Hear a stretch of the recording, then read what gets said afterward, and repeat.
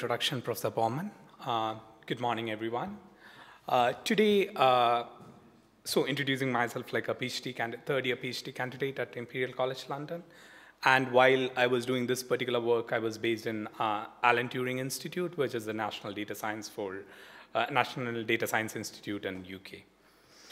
And I thank my supervisor, Professor Jennifer White, for supporting the work, and also Bentley Systems UK, who's co-sponsoring this research. This particular paper is basically output from an exploratory study that I did to embed complex constraints into a building information model. So, going into the motivations of the study, we all know that the success of infrastructure projects depends heavily on completion, on planned cost and time, while meeting the project requirements and standards. And now we are seeing more of those constraints on carbon footprint and sustainability, etc.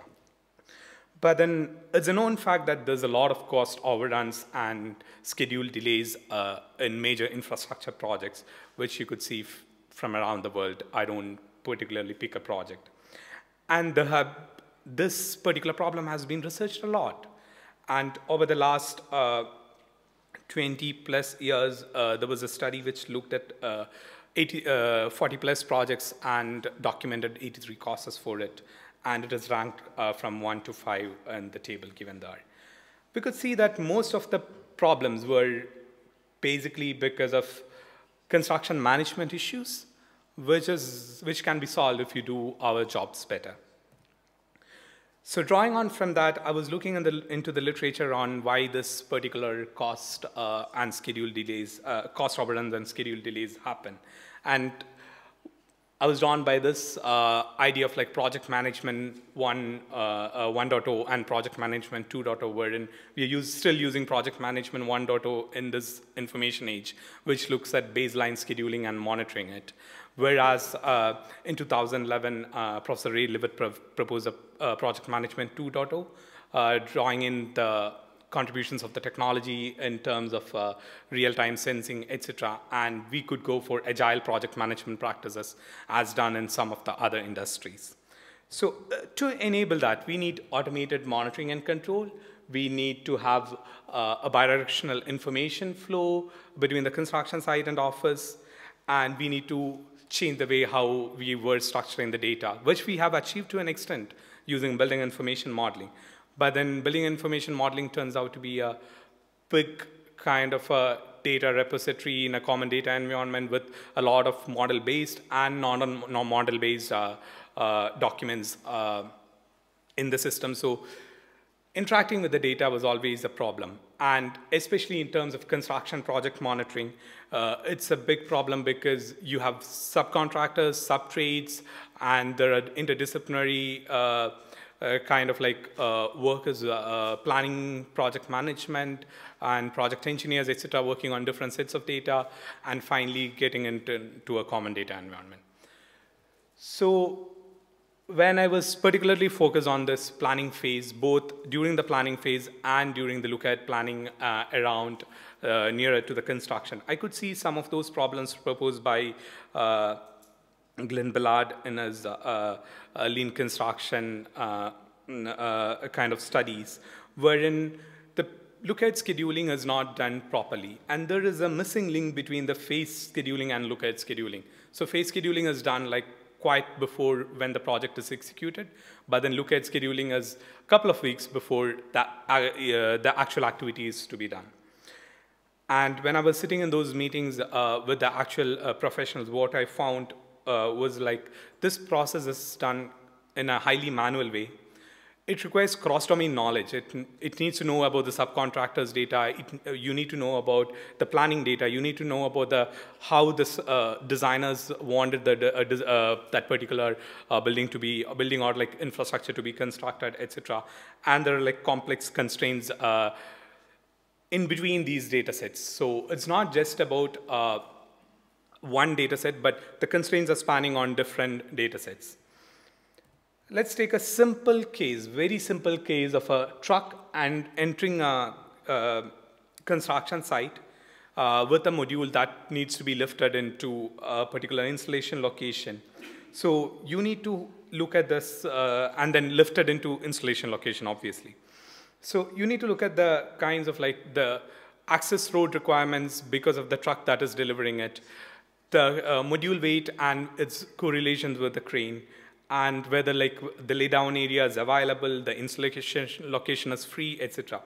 So these are handled by different subtrades and subcontractors. So I was inspired by this case from one of my case studies wherein there was a truck delivering a component, but there was a design change in the component which changed the weight of the module to be lifted, and the crane that was assigned were not used to lift the component, and the project, that particular activity was delayed until another crane was free, which was like 2 to 3 days. Not a big deal, but this is a simple example of what happens at construction site, and it takes a lot of input from the the planners and the project engineers to solve these issues. So they're literally firefighting these issues when it arises.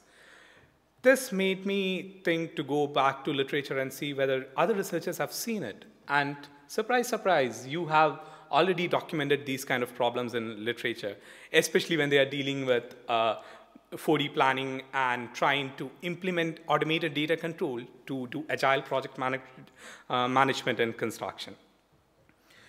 So one of the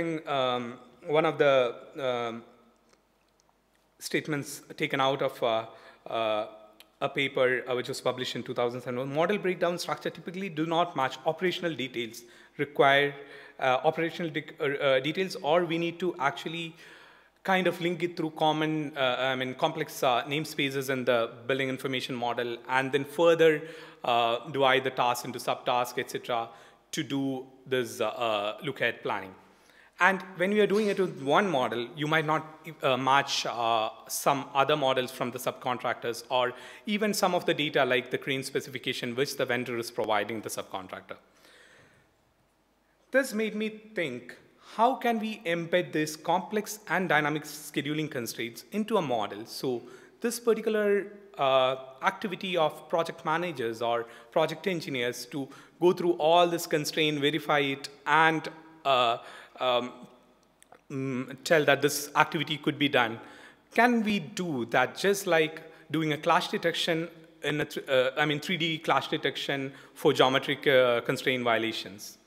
So I was looking at that, and I was looking at different technologies to enable it. I looked at extending IFC. I looked at writing APIs in Navisworks and Synchro for actually looking at how to actually link different data sets and finally do a model check on it. Basically on these constraints on looking at equipment details, looking at like trade relations, other relationship between the tasks and resources, resources, etc. And the output was like, I found this linked data approach to be the best suitable for embedding these complex constraints. As I said, this was part of an exploratory study, so I haven't put in a lot of details into the case as such. But introducing the linked data concept, it was first, okay, there's an error here. That's Berners-Lee paper 2006, sorry for that. But then the linked data has the ability to link across domains and provide logical inferences and proofs. So that is what I want particularly for my case, in which you need to like link across different data sets provided by different people, and then create, like go through those scheduling constraints and say whether an activity can be done or not. So linked data has this idea of 5-star linked data, in which you are publishing the data in a structured format, and it is available in the web. And the 5-star one would be ideally, it should be in a machine readable format. It should have a uniform resource identifier, so you could identify that particular concept or that particular idea from this link. And also, it is linked with other kind of like domain concepts and stuff over the internet. So what happens in such a case is like you have one concept which has an ontology and a data structure, but then the schema is made public, so that schema can be linked with other schemas, and finally it forms a big kind of a web of data and web of concepts.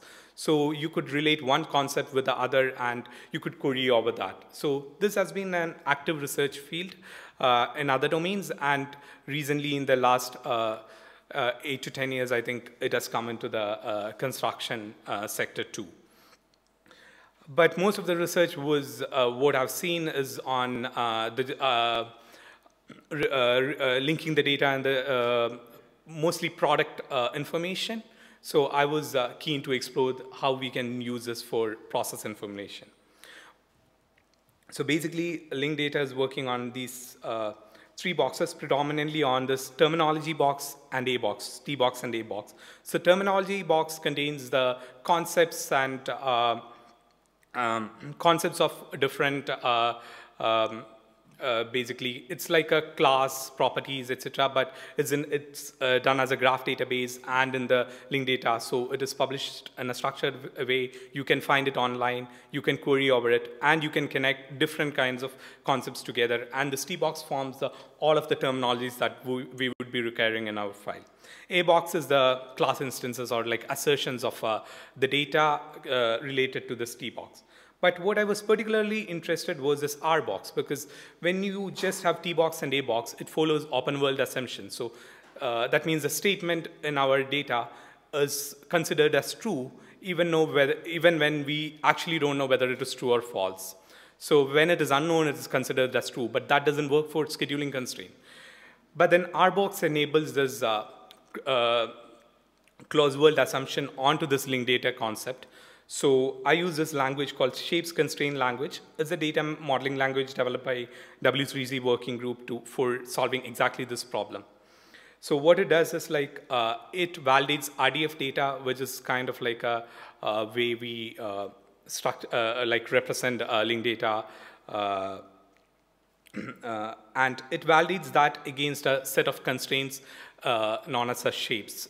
So basically, you will have like one data graph, which is like your data assertions plus that links to the terminology box, and finally the shapes graph wherein it has the constraints. So I was primarily looking at these 4 types of constraints: precedence constraints, discrete constraint, disjunctive constraint, and logical constraints. And a construction site, precedence is basically the time-based constraint. Discrete is when we have like resource constraints and stuff like that. Disjunctive is like when one activity could happen. If one activity happens, other should not happen. So it kinds of deals with workspace conflicts in the construction site. Logical constraints, that is when something like a crane should only lift the module within the lifting capacity and stuff like that. So these are all like the main constraints that generally we deal with when you are doing look-ahead planning. So I took out a simple case where, inspired from my case in the case study. So I took onto a process thing of crane lifting a module and then keeping it at an installation location. And for this particular paper, I just modeled my own ontology, but for the future studies, I'm using SHACL and extending it and using process specification language for modeling. So the process has a start date and end date. It has an association with the resource. It has an association with the module. And it has some constraints like happen after for precedence and like disjunctive constraint to define like whether it can happen or cannot happen. So I modeled these constraints in SHACL. So what happens is you are actually inputting a SPARQL query into that to model these constraints. So in the first thing, what it says is like when a process is a process under the process class, and it has an associated resource as a crane, and it has an associated resource as module, and the crane has a crane capacity, CC, and module has a module weight, MW. So the crane capacity should always be more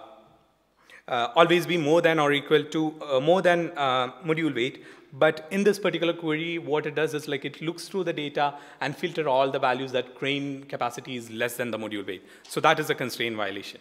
Similarly, I have modeled like different constraints like precedence and disjunctive in the same and discrete in the same way. And when I was doing this study, so I just inputted like some data, which this is like a made-up data, and so not a real case. But what you could see is like the red marking is basically the data instances of the crane. The blue one is from the module. So these are coming from different vendors and stuff. And the process is one, what is coming in the planning data. And the output was, it was able to get the disjunctive and discrete and all these constraint violations very easily and in a short amount of time. Because this was a small data set, it was like a couple of milliseconds. So this was what I got as an output.